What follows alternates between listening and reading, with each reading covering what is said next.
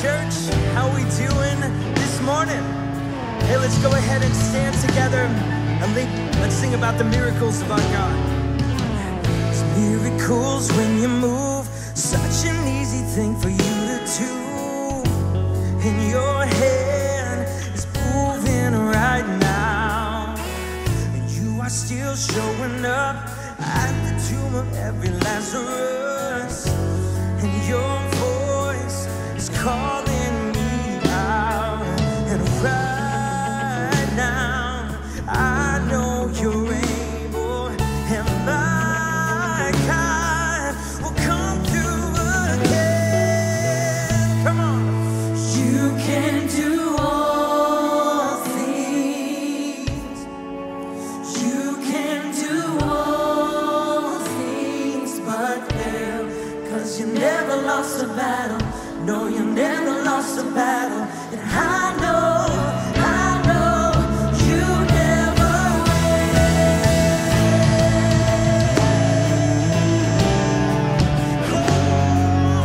You never will. Come on, everything is possible. 'Cause everything's possible by the power of the Holy Ghost. A new wind is blowing right now, breaking my heart and soul, taking over like it's Jericho. And my walls are all crashing down. And right now I know you're able, and my God will come through again. Come on, we say, you can do all things. You can do all things but fail, 'cause you never lost a battle. No, you never lost a battle. And I know you never will. You can do all. Yes, you can. You can do all things but fail, 'cause you never lost a battle. No, you never lost a battle. And I know you never will. You never lost a battle. Never lost a battle. You never lost a battle. Never lost a battle. You never lost a battle. Never lost a battle. You never will. You never will. You never lost a battle. Never lost a battle. You never lost a battle. Never lost a battle. You never lost a battle. Never lost a battle. You never will. Come on, this is our God. You never lost a battle. Never lost a battle. You never lost a battle. Never lost a battle. You never lost a battle. Never lost a battle. You never will. You never will. You never lost a battle. Never lost a battle. You never lost a battle. Never lost a battle. Never lost a battle. Never lost a battle. You can do all. You can do all things. You can do all things but fail, 'cause you never lost a battle. No, you never lost a battle. And I know you never will. Come on, church, we say, you can do all things. You can do all things but fail, 'cause you never lost a battle. No, you never lost a battle. And I know you never will. I know you never will. I know you never will.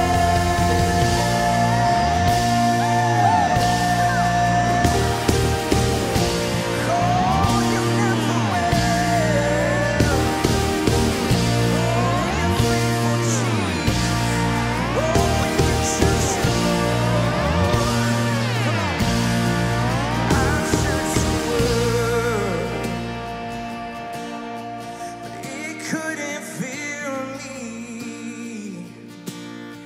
A man's empty praise and treasures in vain. never enough. And you came along, yeah, and put me back together, yeah. And every desire is now satisfied here in your love. Oh, there's nothing better than you, Lord. There's nothing better than you, Lord. There's nothing is better than you. Oh, we know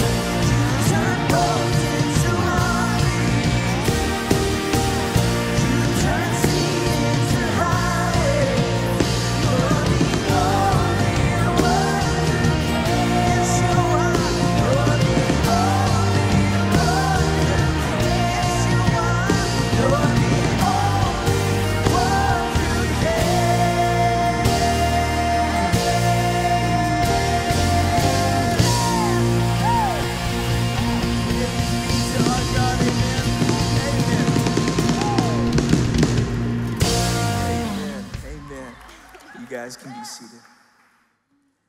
Welcome back. We hope that you all have enjoyed worship as you've just stepped into it. I know that I have. Oh yeah, I was kind of bummed we didn't make the worship set, but it's okay. Haven't quite made the cut. It's okay. Next Sunday. But there's always a chance. It's always a chance. That we're gonna get to be the backup dancers. It's okay. Okay. Just mute my mic. It's fine, right? Just mute the mic. It's cool. It's cool. But before we head right back into worship, we again just want to welcome you here. We are so thankful you're here. Glad you're here. And we hope that you've had a chance to invite people, invite someone to be a part of the service with you. After all, we are in week 2 of our new series on MAP, on mission. Or better yet, known as He's never gonna let that one go. MAP, on mission. Anyway, so good.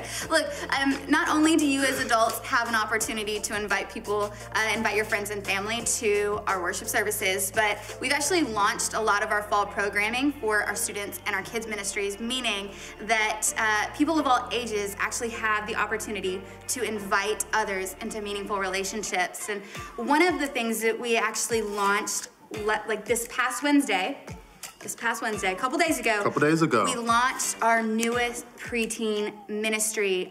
They have an incredible Wednesday night program, and it's for our 4th through 6th graders. So if you didn't get to check it out and you've got a 4th through 6th grader, get them here next week. Miss Hannah is back leading the way on that. We're so thankful. She is so passionate about making sure that our preteens know Jesus and learn to follow him. So 6:30 is when the doors open for our preteen ministry. It ends about 8 o'clock, and it's on the 3rd floor in the zone. Get your kid there. Don't meet us there, beat us there. Beat us there, right? Yeah. I love that. I heard they had a blast. I love that. Full of jokes. They stay in the zone. Or you need to stay in the zone. Yeah, I need to stay in the zone. Okay, focus. And one more thing that we have for you. Last week, we introduced you to Richie. He's one of our VIPs, and we're so thankful for him living on MAP and on mission right here. So this week, check out our next VIP.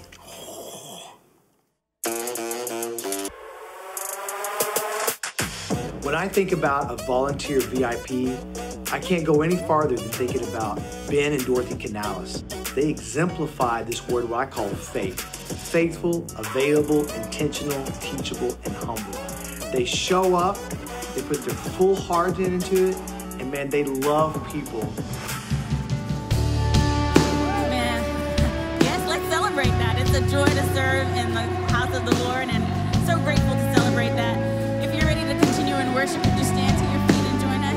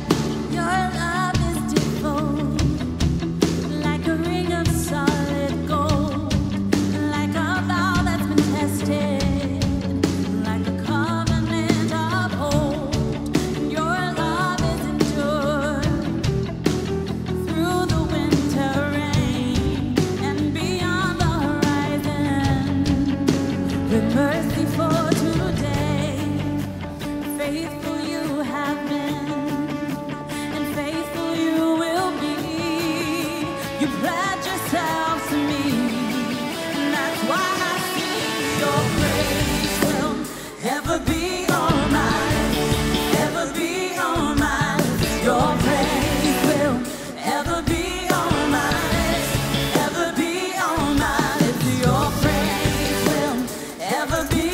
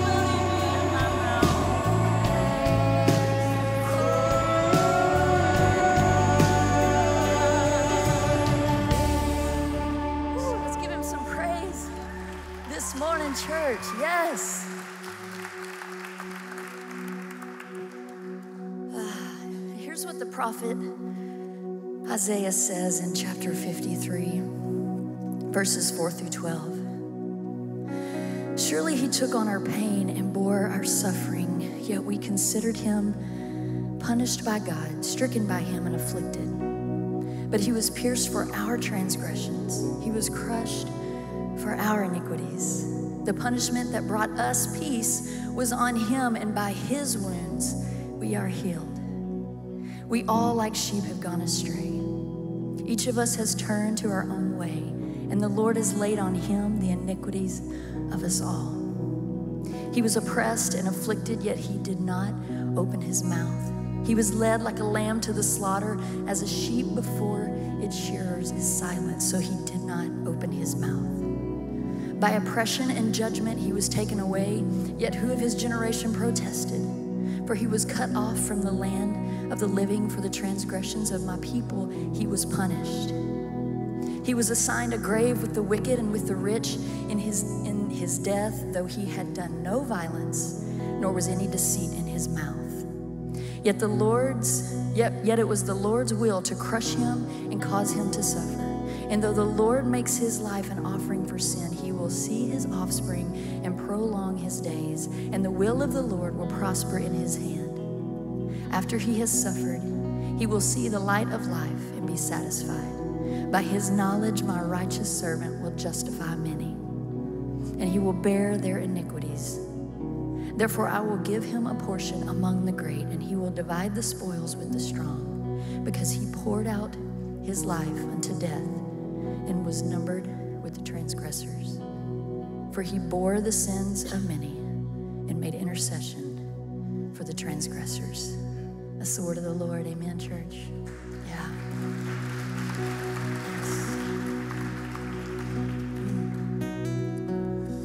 I hear the Savior say, thy strength indeed is small.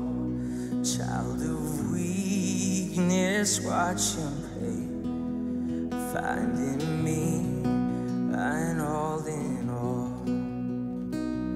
Jesus paid it all to him I owe.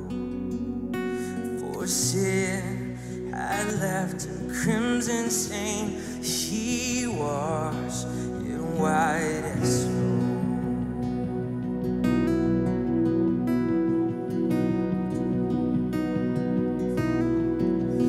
Lord, now indeed I find thy power in thine alone can change the leopard's spots and melt the heart of stone. We sing Jesus, Jesus paid it all to him I owe. For sin had left a crimson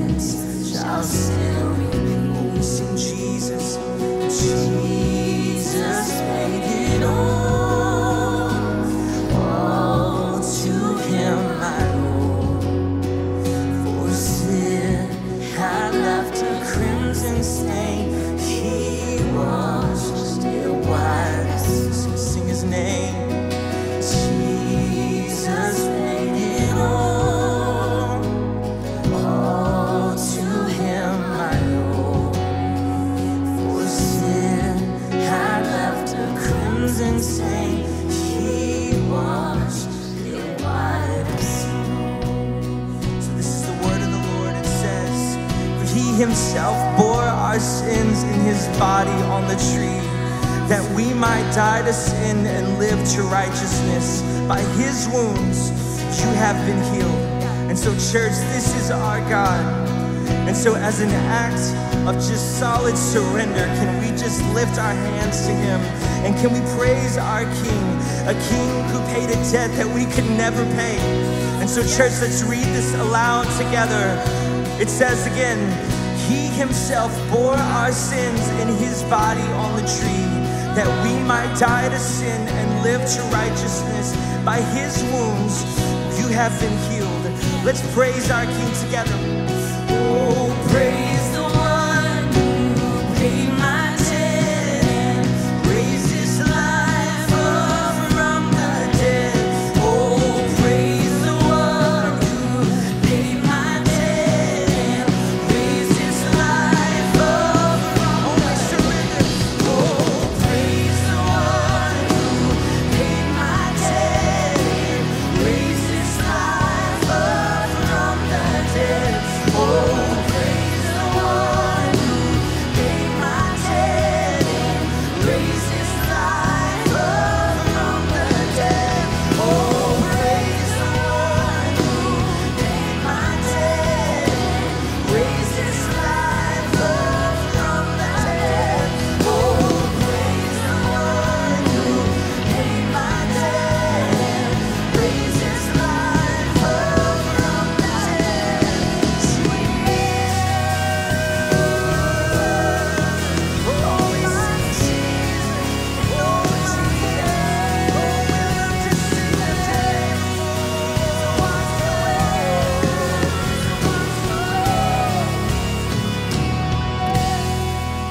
Singing the gospel story again. Oh, Jesus paid it all. Oh, to him I owe. For sin had left a crimson stain. He washed it white as snow. Come on, sing his name. Jesus paid it all. Oh, to him I owe. For sin had left a crimson stain. He washed it white as he washed it white as, oh, he washed it white as snow.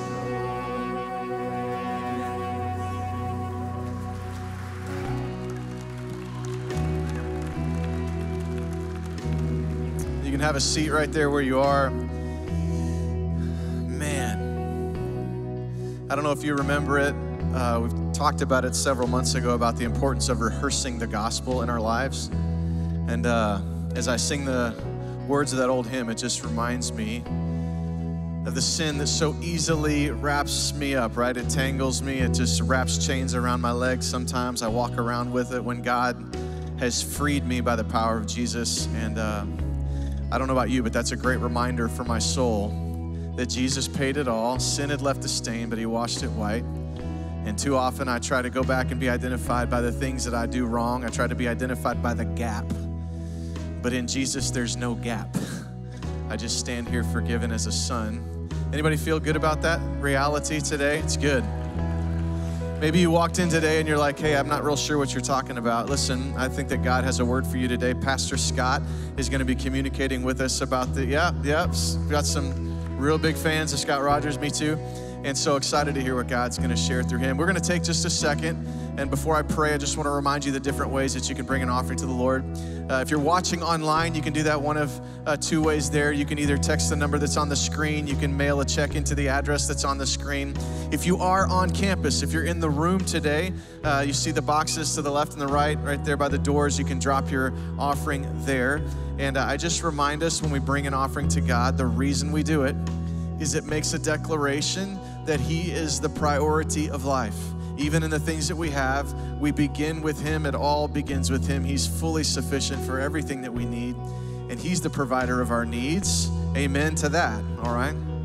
So I'm gonna pray, and And then we're gonna give a big, crazy welcome to Pastor Scott, all right? And when I say crazy, I need the people watching online to hear how crazy it is in this room. 9 o'clock, are you with me?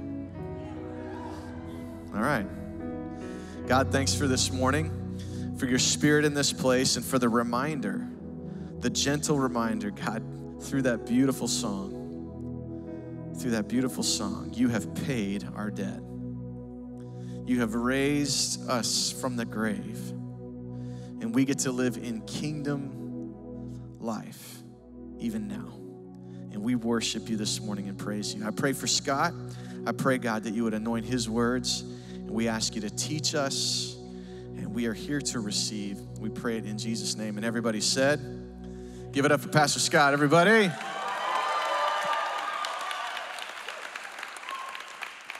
Good morning. This is a loud and rowdy crowd here in the house today.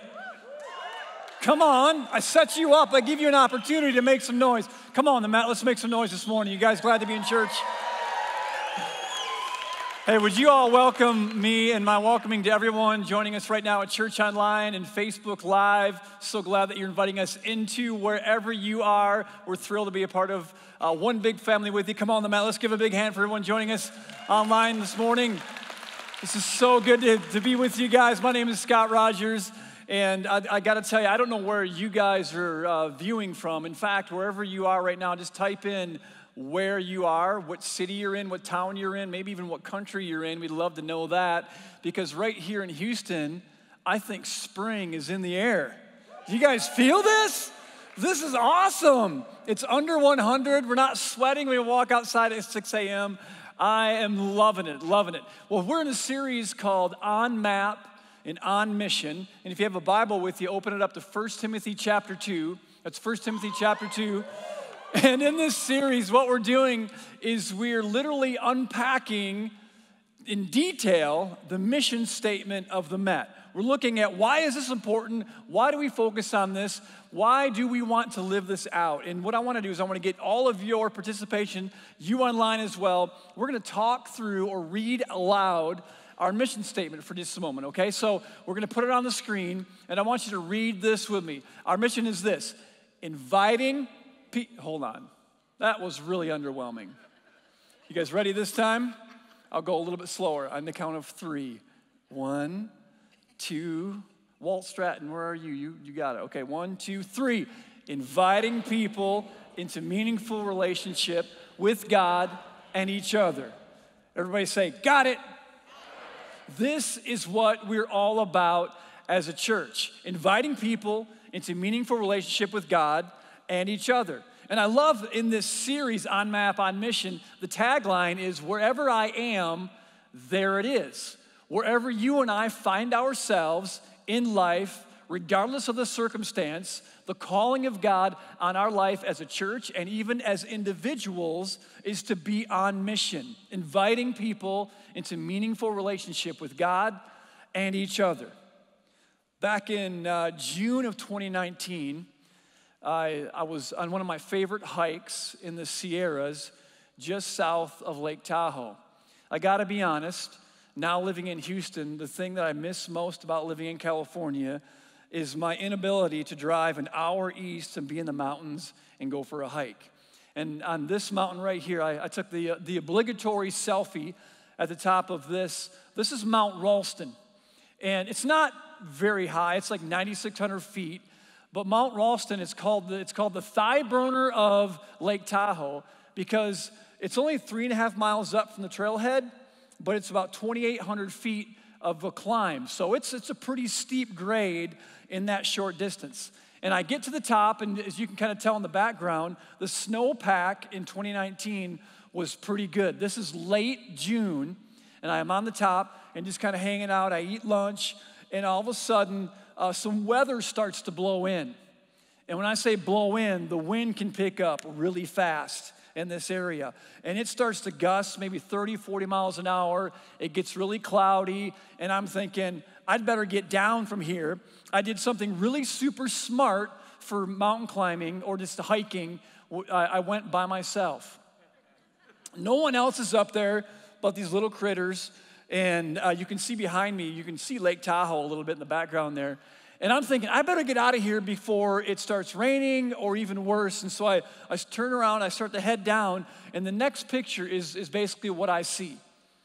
It's all snow, and thank goodness I had my trekking poles. But as I begin my descent, I'm like, I want to go really fast. And so I start going, and I don't know what the trail is. I have no idea. And if I get off trail, off the path, I could go over this side of the mountain, that side, not off a cliff, I'm smarter than that, but I could end up in a really bad place. And so what I did, because I didn't know where to do it, I'm thinking, maybe this is it. I get to die a grand death on the top of a mountain, and maybe someone would write a story about it. But I thought, nah, maybe for another day. So I pull out my All Trails app on my phone, and what I do is I take the app, and I zoom in on my trail, on the path that I took. I literally, step by step, was holding the app like this on my phone and walking down until I got out of the snow. It was concerning for about 10 minutes, maybe more. But what was beautiful was, even when I lost my way and I lost the trail, I just looked at the app and it showed me the steps to take. And that is the very same thing that happens for you and for me and for us as a church whenever we lose the trail. Maybe the weather has gone crazy. Little things now and then like pandemics and life circumstance disorient us, and we're not sure what step to take. When we're clear on our mission, we know the direction to go. And when we talk about being on map and on mission, having a sense of what God has called us to is of the utmost importance.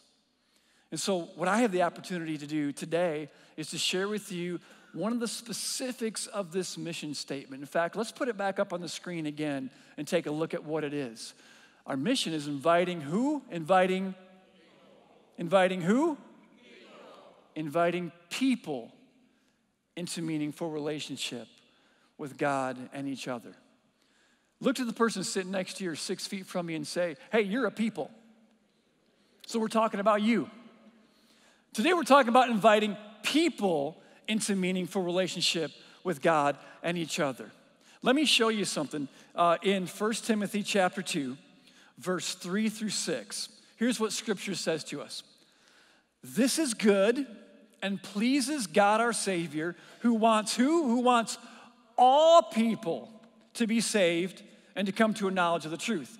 Verse 5, for there is one God and one mediator between God and mankind, the man Christ Jesus, who gave himself as a ransom for who?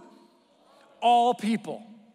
He gave himself as a ransom for all people.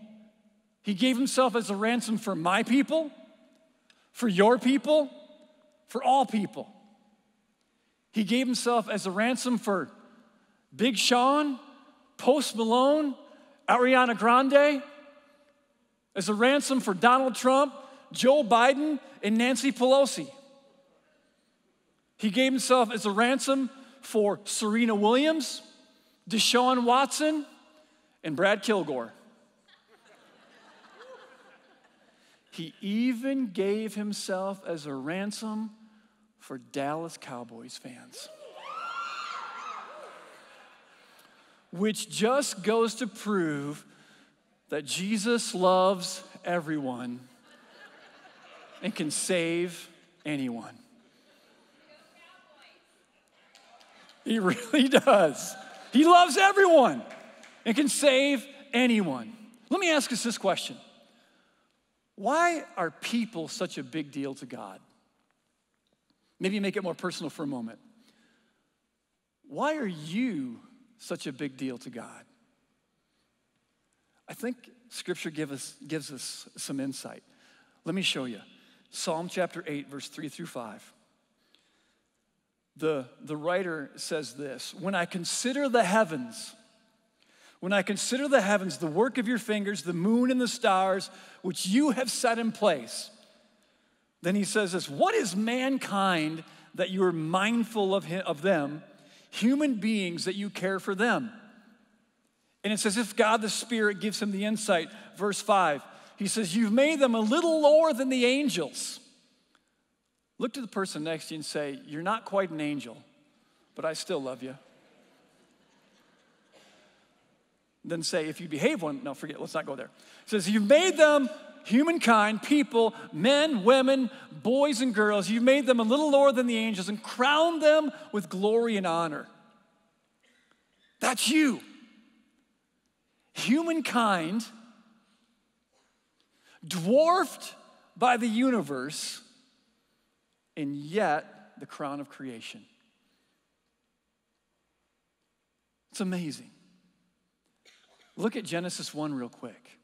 Verse 26. It says this, and God said, let us make mankind in our image. Just a real quick side note. You notice it says, let us? That's the very first reference to the Trinity in the Bible. Father, Son, Holy Spirit. Let us make mankind in our image. And then it goes on to say, in our likeness. Verse 27. It says, so God created mankind in his own image. In the image of God, he created them, male and female. He created them. This is something I think, I say this sincerely. Some of us need to hear what I'm about to say. Even when you don't believe in God, he believes in you. Even when your faith is shaken, God's resolve to love you stands firm. Even when we struggle in our faith, even if we don't believe, God still believes in you and in me. He's made us in his image.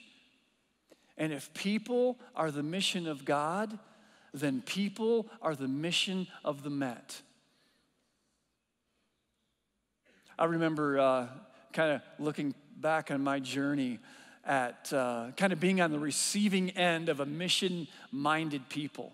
And what I mean by that is just some real quick scenarios. When I was a little kid in our neighborhood, one of our neighbors in a rural neighborhood in Michigan, they were Christians. And I knew it because they'd talk about their faith and other things that were just strange and foreign to me. And I once went to church with them, which was a very strange and foreign experience. And then later in my life, in junior high, one of my best friends was a Christian and in a Christian family. And so they invited me to church. And that, again, was a very strange experience for me. One of my freshman teachers in high school was a Christian. And he invited me and a few of my friends to an event one night. And we actually went. And there, all I remember was there was a band, so there was music, and then there was like some guy that was yelling at us. It was just kind of a weird deal. But God had sent people on mission to try to reach me. One time, he had sent some people on mission to me when I was at a Kiss concert.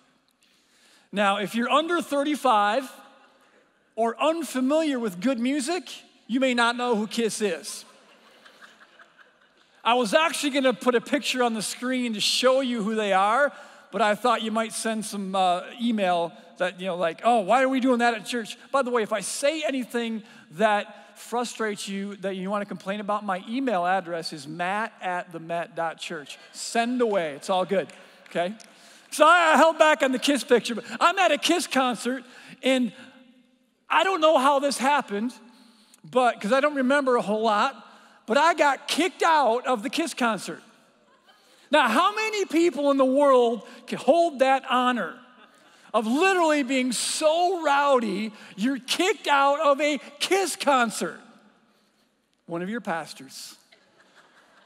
And literally these big guys, like, they cart me through the auditorium, down this hall, and I don't even remember if it was a forceful shove. All I know is there's a side door in a big arena, and I'm out on the sidewalk, and if I'm lying, I'm dying. Total truth. I end up in the middle of a circle of these Jesus people holding signs. They're like, turn or burn, John 3:16, believe and receive, and they got a bullhorn. Like those people. God loves you, you're going to hell kind of thing. Outside of a Kiss concert. And I'm sitting on the sidewalk going, what in the world? And one of the guys comes up to me and just starts talking to me, sharing the gospel with me. I don't remember how I felt or what I thought, and you can assume why I didn't. We'll leave that out of the conversation. But God was sending people on mission to reach me. But it really wasn't until I was in close relationship with some people that God got through. I remember this elderly lady named Nancy. I was working in this big restaurant, and she ran the bakery. And Nancy was a Jesus follower. And I would come in on like Sunday mornings or whatever, I was a cook at this restaurant, and she would ask me how I was doing and what was going on in my life, and I would tell her about my escapades, the KISS concert escapades and other things that would keep me out till 7 o'clock on Sunday morning. And she would just innocently and sweetly say, "Oh, Scott, Jesus loves you so much. I'm praying that God gets your heart." And then she would just love on me, and we'd have a fun conversation. She did it all the time. She was really the first tangible, or the first personality that really represented grace to me. And then there was my friend Todd, who led me to Christ, who we were in close relationship. And here's the thing. For you and for me, as we live out this mission of inviting people into meaningful relationship with God and each other, we need to realize not everyone will believe, but all are invited. It's not your responsibility or my responsibility what someone chooses to do with the life we live in front of them or the message that we share. It's our responsibility to give the invitation. Inviting people into meaningful relationship with God and each other. Not everybody's going to believe, but let's extend the invitation anyway. And here's what happened to me, the same as what happened to many of you online and many of us in the room, is this. Romans chapter 10, verse 12 and 13. We get to this place where we accept the invitation. Here's what God's word says. For there's no difference between Jew and Gentile. That's basically just meaning all people. It says the same Lord is Lord of who? Is Lord of, there's that word again. Lord of all, and richly blesses, there it is. Richly blesses all who call on him for, come on, God, you're just being so redundant here. For everyone who calls on the name of the Lord will be saved. Everyone. And here's where I struggle. I struggle personally, and I think every single church eventually struggles as an organization. Not in that we don't know this stuff. Not that we don't believe it, but we become apathetic. I know I do. I lose this sense of urgency in my own life, in my own faith, to live out this mission that God has called me to. Mike Turk, one of the pastors on our leadership team here at TheMET, often says to us or brings up the conversation about what he calls spiritual intensity. And he just so rightly reminds us that in our own personal journey and as a church, we need to keep that spiritual intensity, to not become apathetic to our calling and our mission. And I had an experience this year that was incredibly spiritually intense. I was, my wife and I, Shelly, were doing some work with a church in Boise, Idaho. In fact, I think the weekend before, in January, I was right here. I came out to just hang out and check out the grand opening of this facility. But then the following weekend, we were in Boise, and I wasn't feeling good. I was at the church services, and we had some meetings later on that day. So we left in the middle of the second service. Had never been to Boise. And so I thought, let's go get something to eat, and let's go towards downtown and just check out, the state capital of Boise, Idaho. And so we're driving down the highway. It's a cold, rainy day. In 5-10 minutes in the drive, our son Dylan sends me this text. January 26th. And I'll tell you, I had to pull over. I was shocked. Kobe was one of my heroes. I think I've watched every interview he's ever done, listened to every podcast he's ever been on. And there was something about Kobe that just inspired me. In fact, they called it the Mamba attitude. And what he did on the court is without debate. And what he did off the court into retirement is truly inspiring. If you've never seen any of his work, just YouTube Hello Basketball. And the things he was doing just continued to be amazing. And I remember sitting, we pulled off an exit, and I got on my phone and I started just going, it can't be true. It can't be true. And I was rendered useless for the rest of the day. And I'm just going to be vulnerable for a moment. It's weird. I'll just say it right out front. This is weird.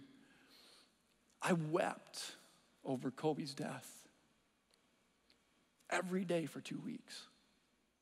And I can't explain entirely. I'm going to try to explain it here, but I can't explain fully why. On Wednesday of that week, so it would be like January 29, I had some work to do in Los Angeles, and I drove down, and I stayed at a friend's house in Irvine. And this married couple was traveling at that time, and they said, Scott, just stay at the house. You can have the whole house to yourself. It was awesome. And so I'm doing this work during the day, and I come back to the house, and every day I'm like, not publicly, but privately, just crying over Kobe's death. I'm grieving. And then I remember Friday night, the night before I was to drive back, was the first game the Lakers played after Kobe's death. And I'm not even a Lakers fan, okay? So just don't hold that, this against me. I'm not just a fan of Kobe. And I remember sitting, watching the kind of a memorial that they had before the game at Staples Center.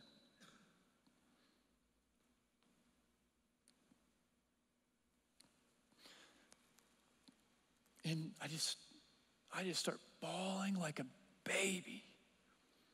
I'm talking like gut type of crying.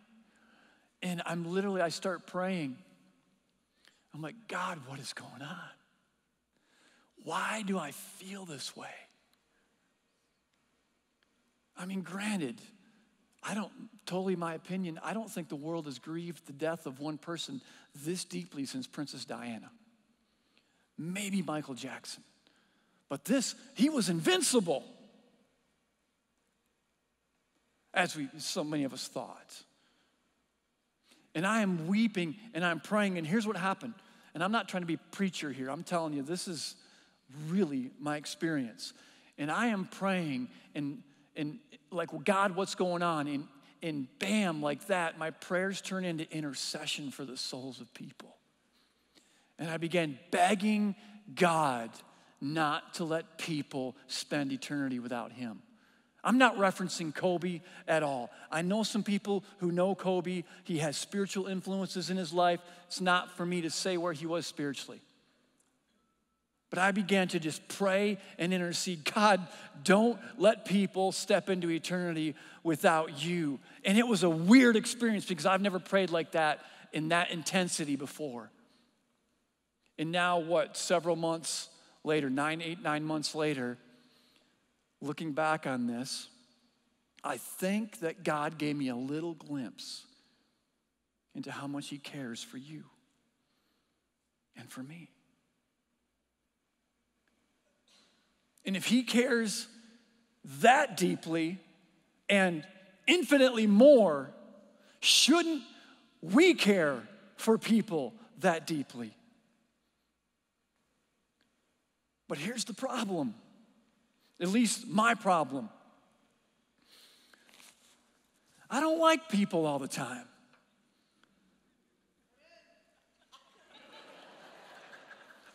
If you're online, something just happened. It's kind of funny. Leave it at that.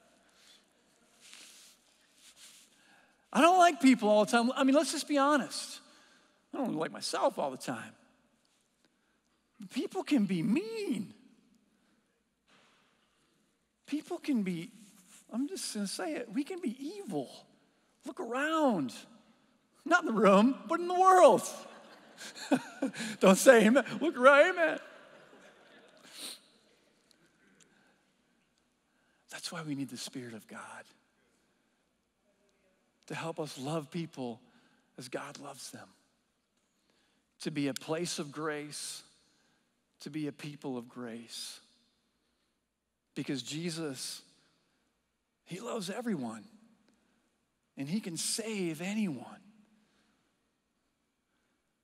Even when you don't believe in God, he believes in you.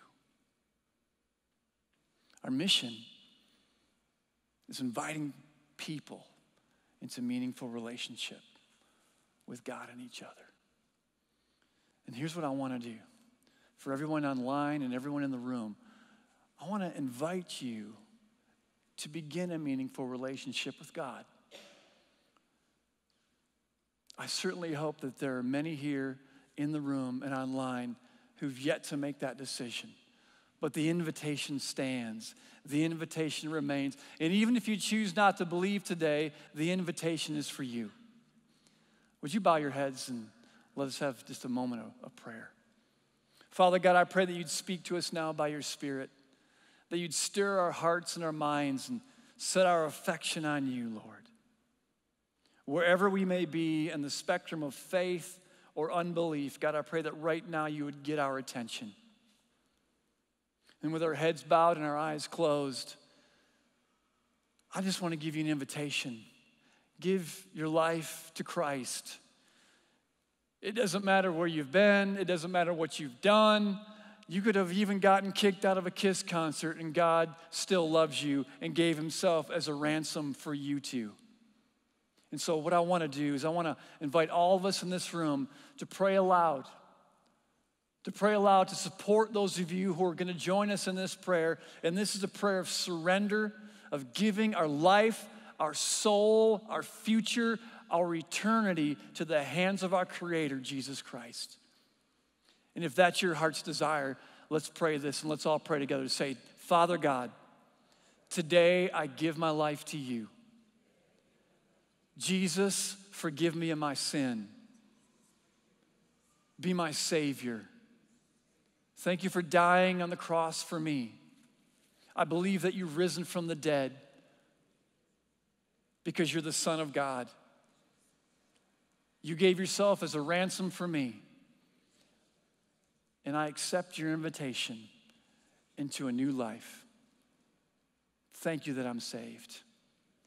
And it's in Jesus' name that I pray. Amen. Let's give it up for those who may have made that decision today. Congratulations.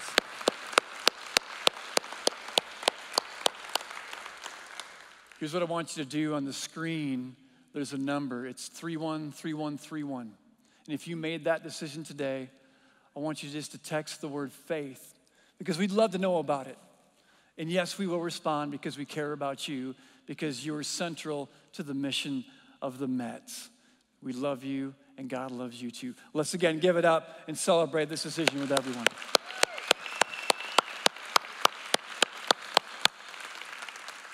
Pastor Mac, come on up, my friend. You gonna go for a hike? I'm gonna hike right on off this platform. You gonna hike off this platform? Yeah, it's good.